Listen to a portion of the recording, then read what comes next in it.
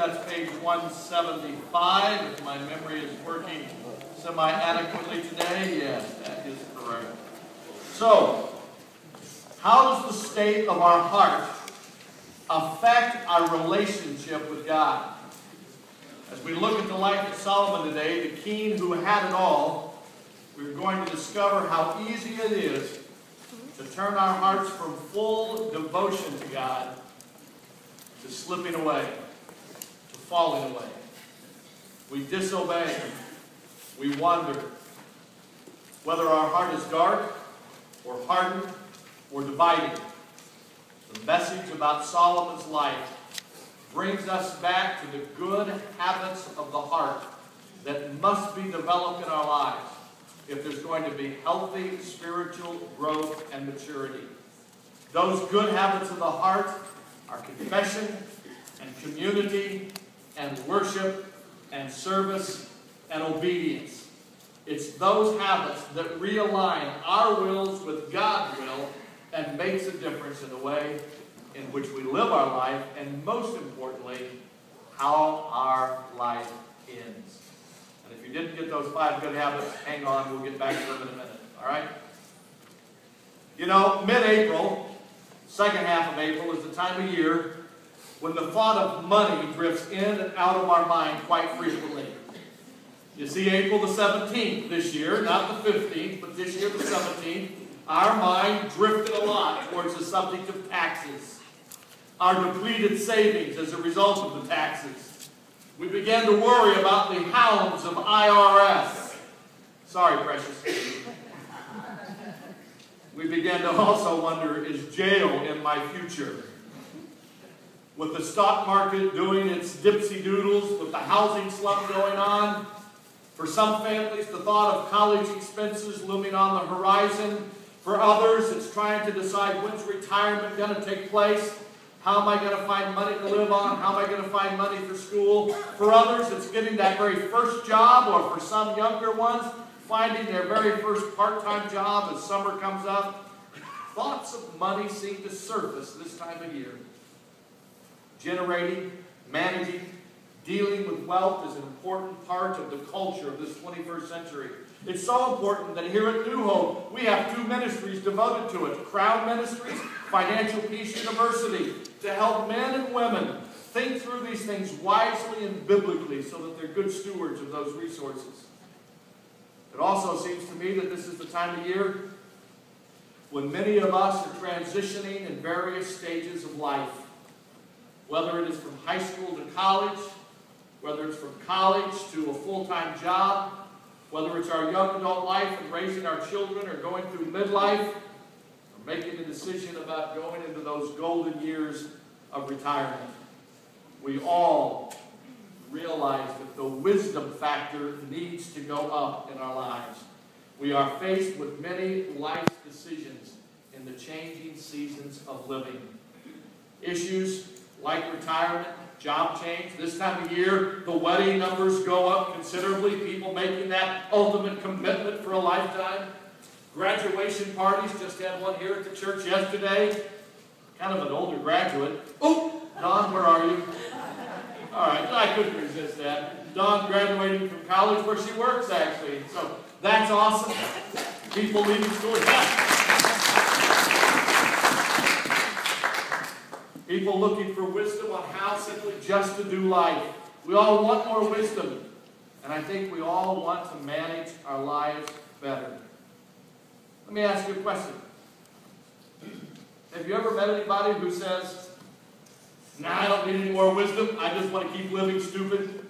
Never met. We've met some folks who did that, but didn't necessarily say that, all right? So another question.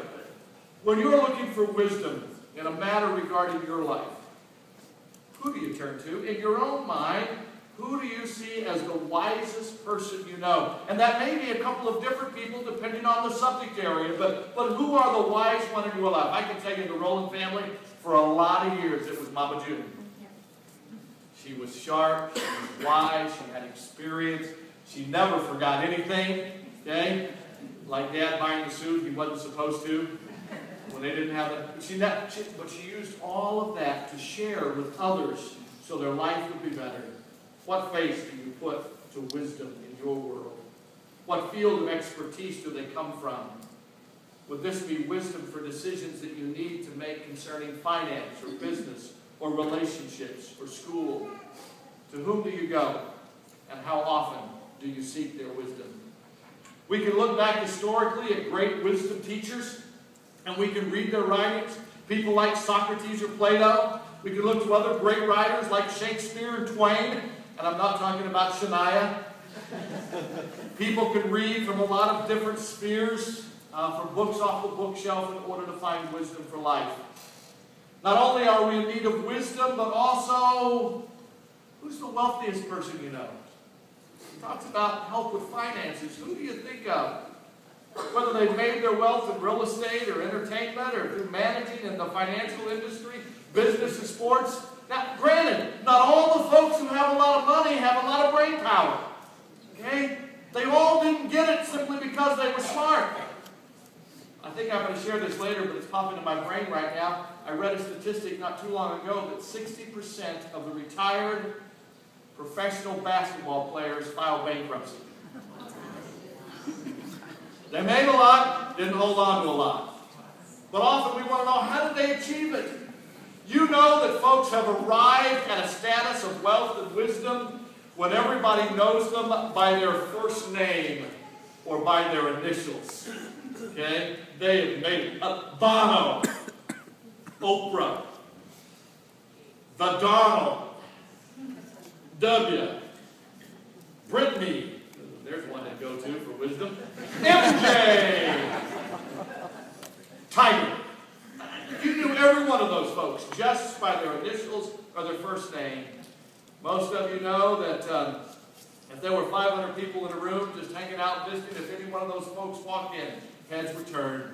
Many would turn cameras their direction. Others would get autograph books out. People would surround them with questions. They want to hear from them.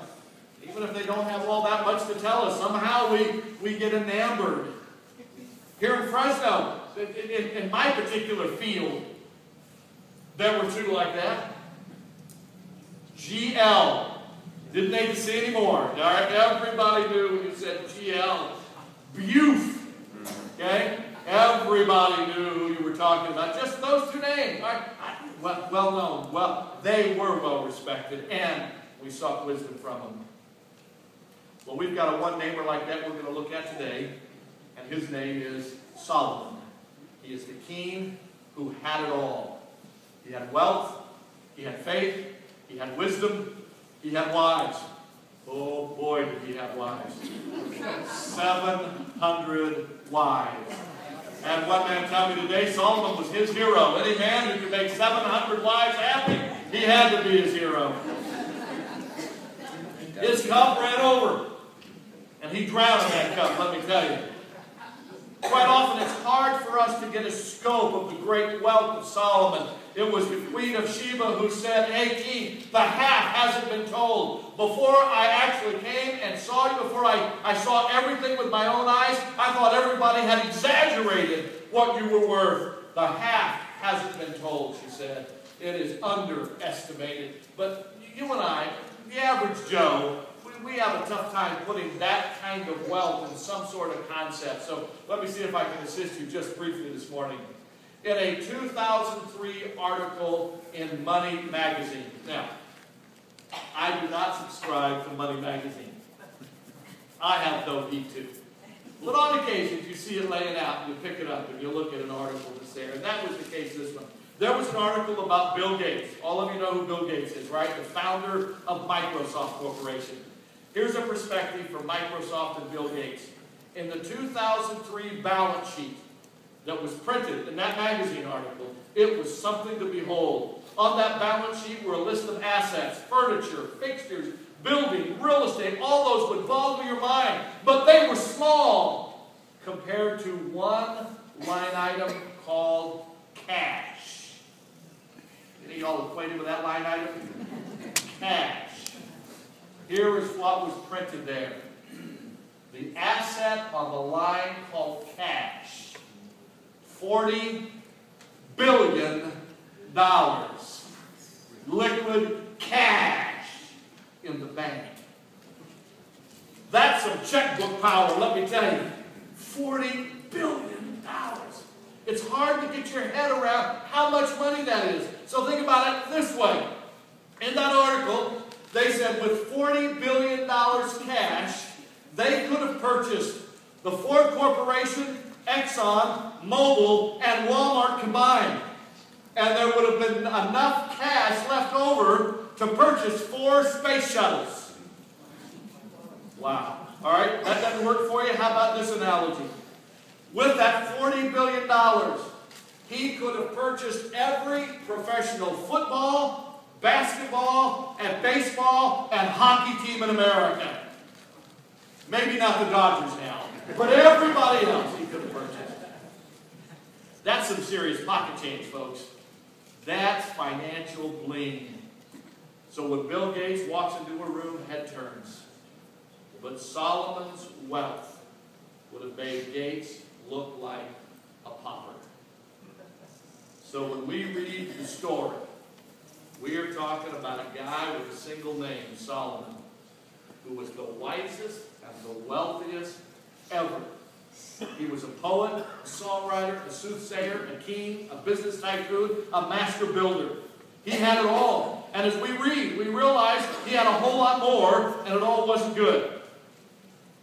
Research, and you all have heard this analogy before, research indicates to us that if we put a frog in a pot of boiling water, he will instantly jump out of the pot. But if you put a frog in a pot of room temperature water, he'll start doing the backstroke. He will just kick back and think he is in frog heaven. And then you turn the Bunsen burner on, and it gradually increases in temperature 1 degree at a time. That frog will just kick back and die. He will be cooked to death. You will have a fine dinner. It'll taste a lot like chicken. The frog will be dead. And the frog story is a metaphor for the person in the story whose life we're looking at today, Solomon, the son of David and Bathsheba. Solomon was a frog who could jump over any lily pad in the kingdom. He was blue-blooded royalty. He was a frog that any princess would kiss, and he kissed over 700 of them. But Solomon got himself in lukewarm water, and by the end, his goose was cooked. He started strong, but he got into the pot. By the end, he ends very, very poorly. The story begins in 1 Kings chapter 1, chapter 13 in our storybook.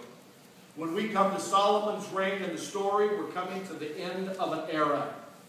This time period is defined by the united monarchy. It's the time when Israel was united and they had one king. The day was coming after the death of Solomon that the king would be divided in two, and instead of one king, there would be two. But by this point, we've seen God create a people who have stumbled and fallen.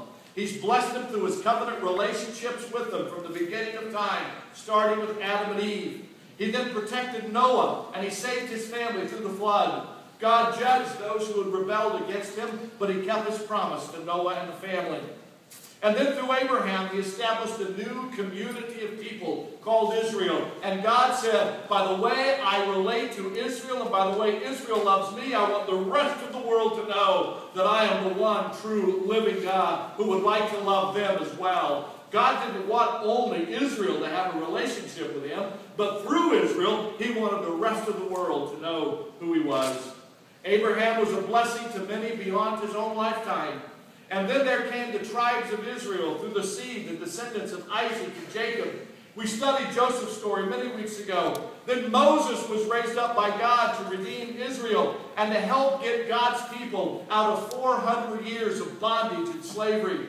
Moses led them down to the Sinai and he gave them the law and the covenants. He directed them in their wilderness wanderings and brought them to the brink of the promised land. Then the leadership of Joshua took over, and they inherited the land that God said would be theirs for all time. The people had their ups and downs just like you and I do. They had a cycle we talked about of sin and oppression from other people. Then they would repent, and God would raise up a deliverer called the judge, and he would save them. And that cycle of sinning and repenting and deliverance took place again and again and again over 300 years. And then we come to the point where we started a few weeks ago, this period called the time of the kings. God raises up kings because the people wanted a king. Kingship was permitted by God and encouraged sometimes by him, but God was really longing and hoping that Israel would want him to be their one and only king. As a matter of fact, during the period of the judges, and we didn't go there when we talked, remember Gideon? And we talked about his leadership. God used Gideon to become a general of an army. And thousands showed up, but God ended up giving Gideon just 300 soldiers. And they had this incredible victory and this string of victories under Gideon. And you know that the people at that time wanted to make Gideon king? The youngest member from the poorest family, from the least of all the tribes of Israel, all the people wanted to make him king. And you know what Gideon said? Gideon said, no way. He said, we already have a king. He is the great I am. I don't want to be your king. God is our king.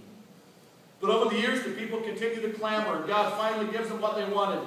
And so he gives them Saul, first of all. God wasn't so much excited about Saul, but the people wanted it. They insisted, so he said, I'll give you what you want. Well, you and I must remember, it's back in Deuteronomy 17. Just write this down. Don't go there yourself right now. But in Deuteronomy 17, back when it was the time of Moses, Moses knew that the day would come that Israel would have a king. And just as Moses, from God, had given Israel the 10 Commandments, and just as God, through Moses, gave Israel the direction on how to worship him, and just as God, through Moses, gave the people their dietary laws, God gave to Israel through Moses some direction on how to choose a king and how a king, once chosen, should behave. And it's recorded in Deuteronomy chapter 17. I'm going to read just 2 verses, verses 14, actually 4 verses, 14 through 18. Here's what it said in Deuteronomy. Here's what's going to happen. When you enter the land that God is going to give you and you settle in it, you're going to say, let us have a king like other nations around us. Be sure to appoint over you the king the Lord your God chooses. He must be among your brothers. Do not put a foreigner over you, one who is not a brother Israelite. The king must not acquire a great number of horses for himself or make the people return to Egypt to get more of them. For the Lord has told you, you are not to go back that way again. He must not take too many wives, or his heart will be led astray. He must not accumulate large amounts of silver and gold when he takes the throne as his kingdom. He is to write for himself on a scroll a copy of this law. In other words, the one who is king was to personally handwrite this out for his own use. So he would not only be told how to behave, he would not only read how to behave, but he would write about how to behave. Use all of his sensory perception so God could be confident he understood what his directions were. And it goes on and on about what the law for the king and what kind of king they were to have. So they got Saul. Saul does not follow these guidelines. He fails miserably. Then we have David. David is a much better king. We heard that story just 2 weeks ago. Now we come to Solomon. Solomon's life. What is there to learn? What as king does he have to teach us? Whenever we look at someone's life, we look at what they do, what they say, the kind of person that's indicated by their behavior, their accomplishments, and what they think inside themselves. Solomon was definitely a wise guy. No question. Bright, intelligent, man full of wisdom. Let's look at Solomon the sage. He was the wisest person who ever lived. 1 Kings chapter 4, verses 29 through 34, or page 178 in the story. I'll give you the paragraph. 178. Okay? Last paragraph on page 178. And it says, God gave Solomon wisdom and very great insight and a breadth of understanding as measureless as the sand on the seashore. Have you ever counted sand on a seashore? That's a whole bunch, folks. That's a lot. And that's how his wisdom was described. Solomon's wisdom was greater than the wisdom of all the men of the East. Greater than all the wisdom of Egypt. He was wiser than any other man, and it could be said, than all other men put together. Men of all nations came to listen to Solomon's wisdom, sent by the kings of the world who had heard his wisdom. Notice, they recognized that Solomon's wisdom came from God. Ambassadors sent from other nations to hear what Solomon had to say with this wisdom that comes from God. What God wanted to have happen in the nation of Israel, it was happening. People were coming to hear about the God of Israel from the wise man Solomon.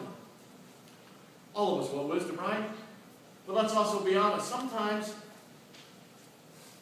wisdom doesn't sound all that profound. Sometimes people say things that sound really profound, but it's not all that wise.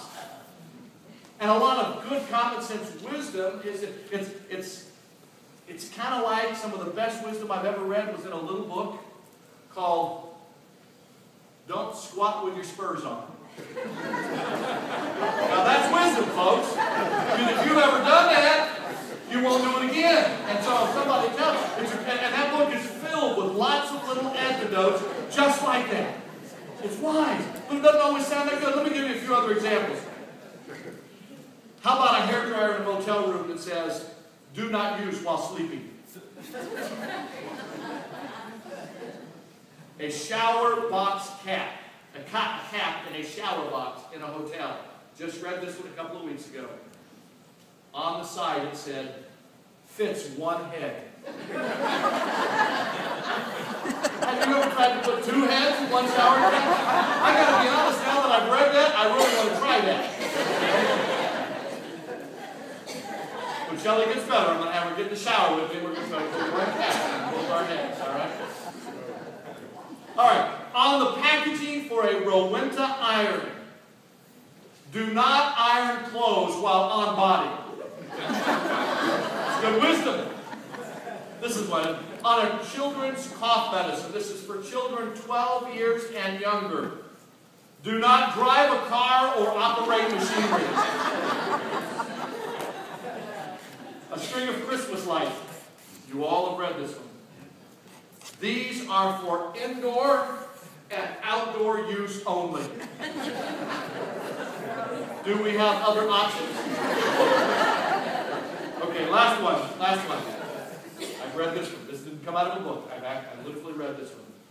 On the package of nuts that I got from American Airlines, it has instructions. Open packet, then eat nuts. That helps, doesn't it? Have any of you ever tried it the other way? But Solomon, he gives us real wisdom, and a lot of it is recorded in the story. Not all of it. All of Solomon's wisdom is recorded here. But part of it was abridged and included in the story. In fact, you'll find it on pages 179 through 183. I'm not going to read all those, but let me highlight a few that I think are specifically very important for us. About a relationship with God and with others. Listen to what he says in verses 3 through 6 of Proverbs 3. Let love and faithfulness never leave you. Bind them around your neck. Write them on the tablet of your heart. Then you will win favor and a good name in the sight of God and humankind. Trust in the Lord with all of your heart. Lean not on your own understanding, but in all your ways submit to him, and he will make your path straight. He gives us some wisdom about evil when in verses 7 and 8 of that same chapter he says, do not be wise in your own eyes. Fear the Lord. Shun evil. This will bring health to your body, nourishment to your bones. About money, notice what he says. Honor the Lord with your wealth, with the first fruits of all your crops. Then your barns will be filled to overflowing, and your vats will brim over with new wine. Folks, you've been here around New Hope very long. You know, I hardly ever preach on money around here. You've never heard me preach one sermon here on tithing. It's not that I'm opposed to it. I'm all for it, quite frankly. But I'm not for it in such a way that I think I've got to tell you or legislate to you. But here's a passage that has nothing to do about tithing. What it does tell you, though, is your first fruits of everything. It said, notice, all crops. Not what's left over. At the very first, you ought to give if you want God's blessing in the area of your finances. And His blessing doesn't mean that you can have a Rolex watch and a Mercedes-Benz. Nothing wrong with either one of those. That's not the promise God says. He says He will bless us when we honor Him. The plans of the diligent lead to profit as surely as haste leads to poverty. A couple of more Proverbs from Solomon that I think indicate that he knew about lukewarm pots of water to avoid. Can a man walk on hot coals without his feet being scorched? So is he who sleeps with another man's wife. No one who touches her will go unpunished. Lukewarm? Hey, everybody else in the world is doing it. It's bound to be okay. Your goose will be cooked. Number 2, sluggards. They do not plow in season, so at harvest they look, but they find nothing. They don't plow in season. That's the pot of lukewarm water. And in other words, there's nothing to cook when it's harvest time. Third one, food gained by fraud tastes sweet. That's the lukewarm pot of water. But you end up with a mouthful of gravel. That's getting cooked. A gossip betrays a confidence. That's the cooked part. You lose friends because you betrayed a confidence. The lukewarm water to avoid is anyone who talks too much. If you curse your father and mother, that's the lukewarm water. Thinking that it's no big deal.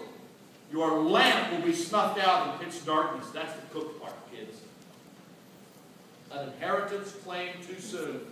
I just watched for the second or third time the movie late the other night until they couldn't sleep of the Mendez brothers.